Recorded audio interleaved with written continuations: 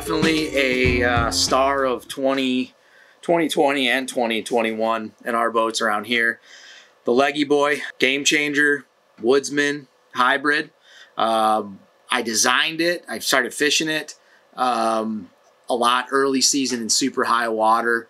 I wanted a fly that would suspend and hang mid-column, something that I could fish over top wood, fish on seams.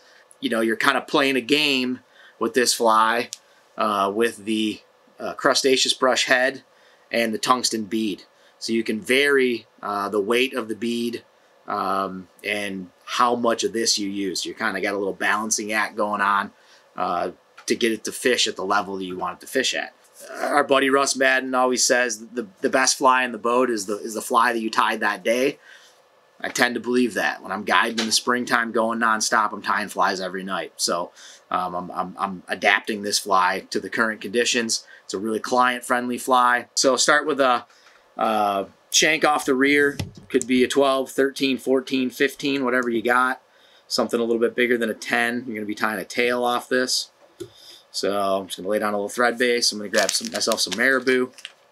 This is a color scheme that worked really good for me the last couple years. It's called the Lanny McDonald. Let's see here. Clean this up a little bit. You can get as fancy as you want on the tail. You can go two-tone. You can do whatever. For the sake of this video, we're just going to keep it pretty simple. Just going to tie that in. Just your basic woolly bugger tail. Nothing fancy there. Lay that down. Let me grab a couple rubber legs. Tie them off the rear. Usually just go one down each side here to get going. So you have two. One leg for a total of two. You can do all your trimming of the legs at the end, so don't get too worried about that. I kind of trim them all as I get to the end of this fly. So you can grab your hen saddle.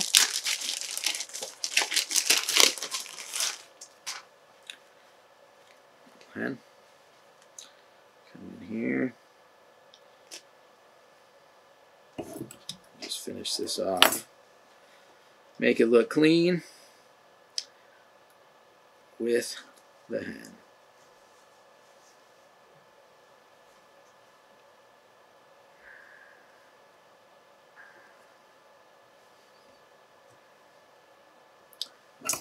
Use that.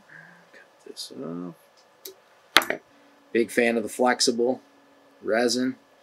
A lot of good companies out there these days. You've got Raid Zap, you've got Golf, you've got Solar Res.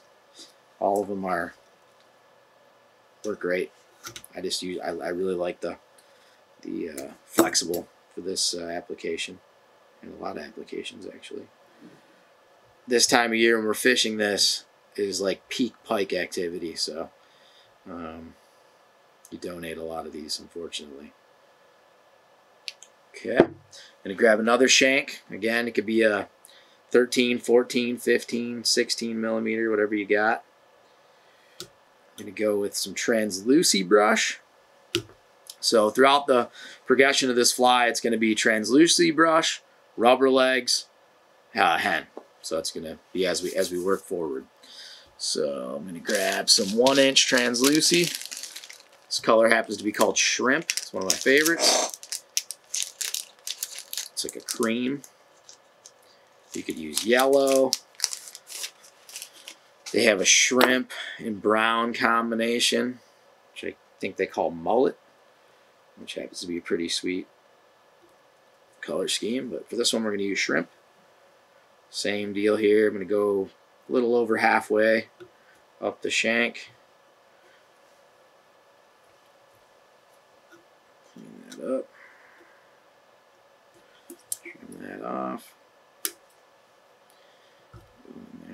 This around a little bit, clean it up a little bit.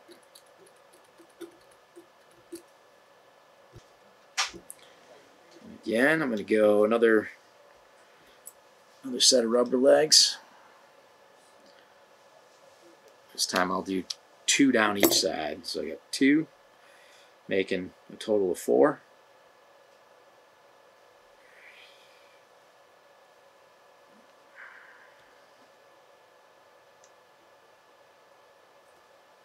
Again, you can trim them at the end. Back to the hen saddle. Working your way down, getting into the longer feathers as you go.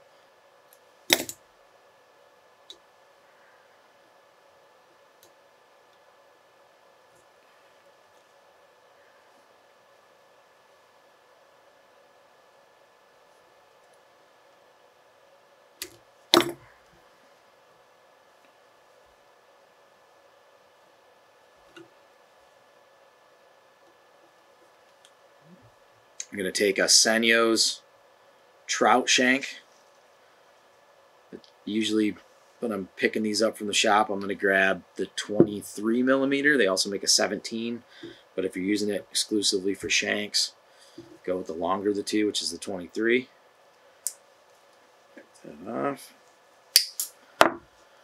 My favorite rear hook for any of these swim type flies is the Ahrex 274 saltwater Gamechanger. Real short shank, it's stout, wide gap, killer rear hook for these style pattern. Swinging D's, craft fur Gamechangers, you name it. I'm gonna save us a little bit of headaches here. It's knocking the edge off that shank where I just cut it with the side cutters.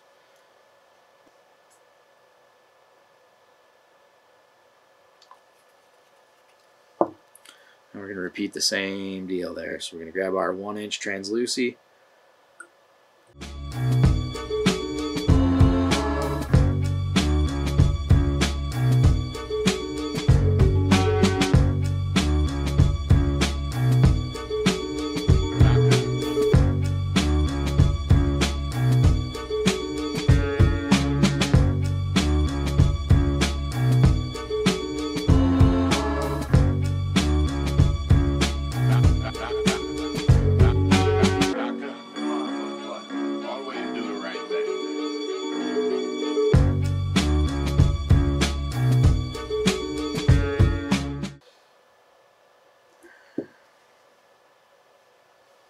A lot of time, well, if you get overrun in your resin and it's going into the eye, take a stem and just poke that in there and get all that out.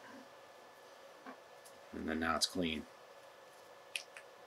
And then at this point, I'm going to go to a 25. If you use 2 shanks between the hooks, your fly will foul a lot more than if you just use one long one. I don't think the action of the fly is affected by it whatsoever, the fly of this size.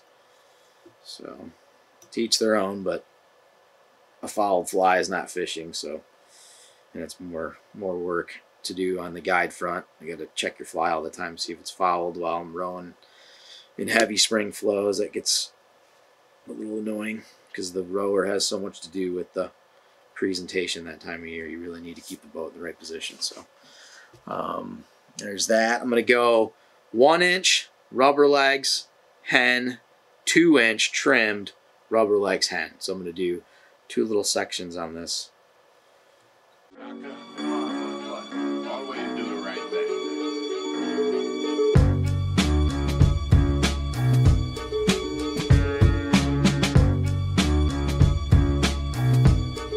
You're getting down to the end of your hen saddle.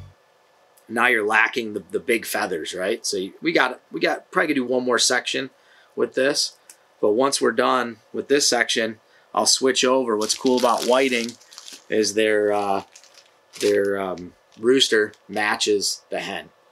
Their Marabou matches all this stuff as well. So I'll show you when you run out of the bottom feathers what you can do with this next.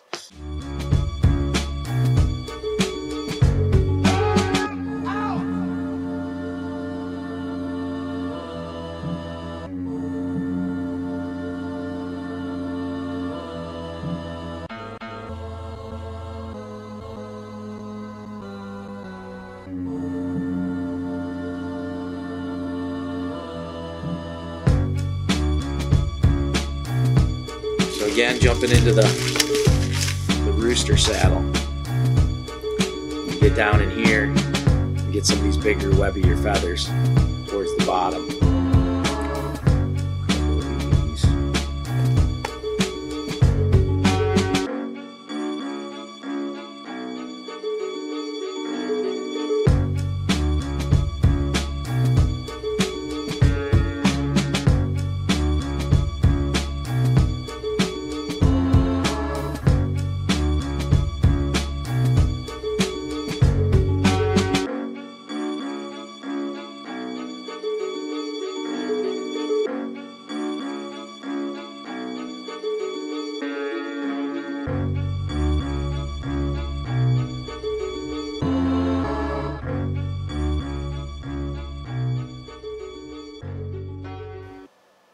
Alright, now moving to the front. Same deal, we're going to grab a Senyo shank, pop that in there, bend this eye out a little bit, maximize the length.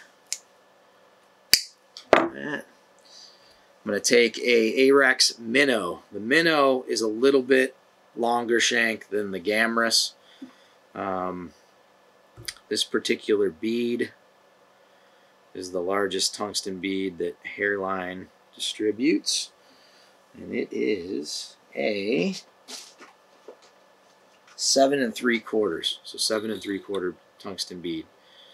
These slotted style beads, you're able to get even some of the small ones on this hook, so you can vary your sink rate of this fly by how much tungsten you use and how much brush you use for the head.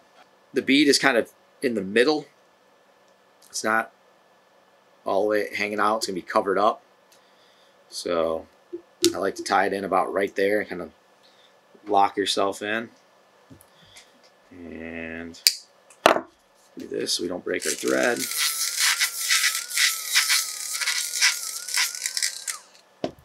Lay this in. That might be a little long here. But you can put it right in the slot.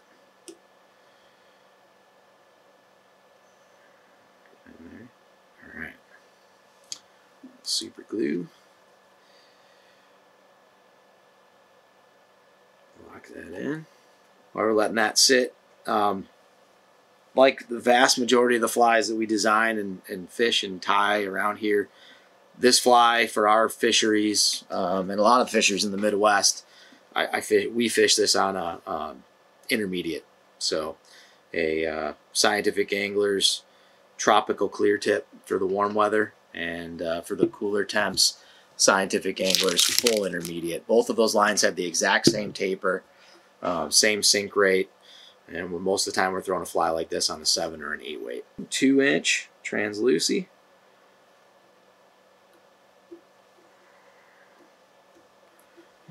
Same deal here, couple wraps. 1, 2, 3. That's about all we're gonna need. Kick that back. Same sequence here. You're gonna go translucy, rubber legs, feathers. Okay. Gonna nip it up a little bit so you don't have the full paintbrush going on. Okay. Rubber legs. Got 2 for a total of 4 again.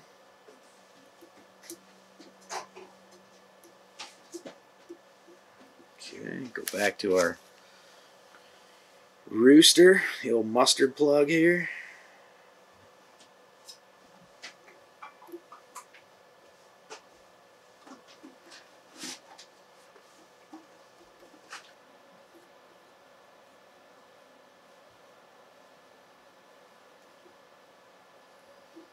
Put that in right behind the bead.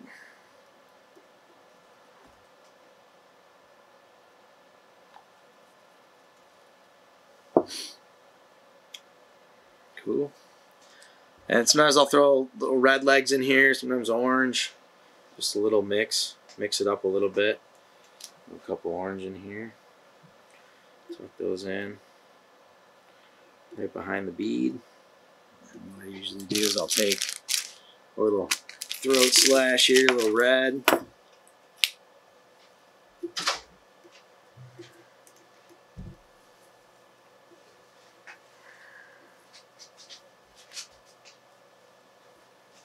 I don't want a lot, just a little bit.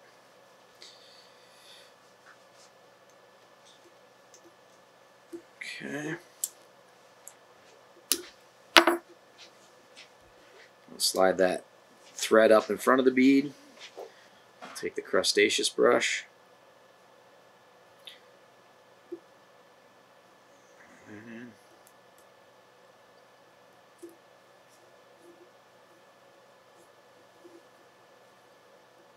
And every step of the way here, you're going to want a metal stainless steel brush to kind of rip this material back and as you go.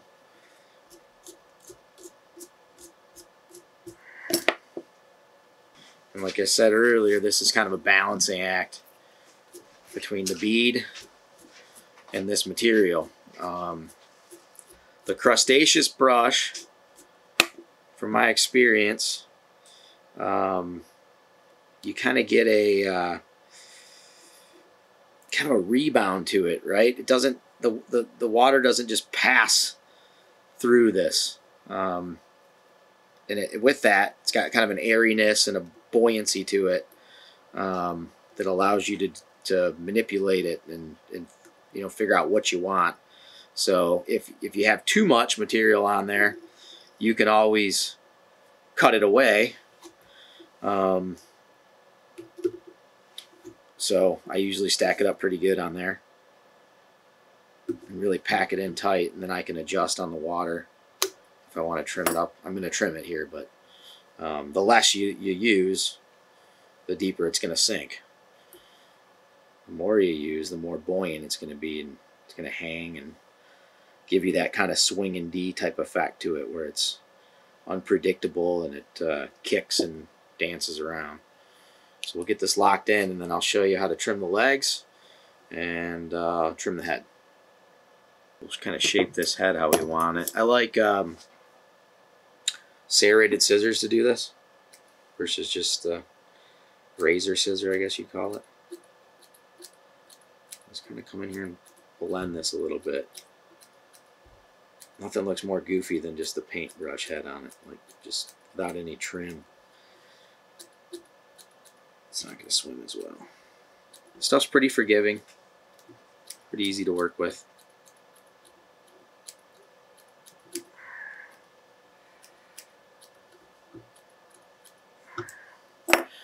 Start picking at it, kind of get in there and clean it up a little bit. And kind of start pulling it out, cutting it on a little angle.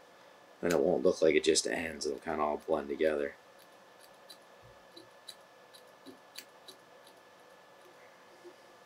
And then what I do to trim the legs, I just grab by the tail, flip it upside down, get everything hanging down. Sometimes the legs stick together, go in there and split them up.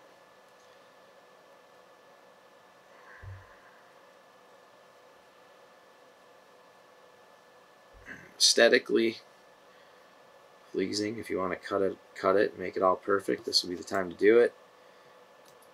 I wouldn't worry too much about some legs being longer than the others. Common questions we get on this is, how many legs are there? I don't know. I never counted them. But you can always take them away. You can't add them after you get done tying it. So that's looking pretty clean to me.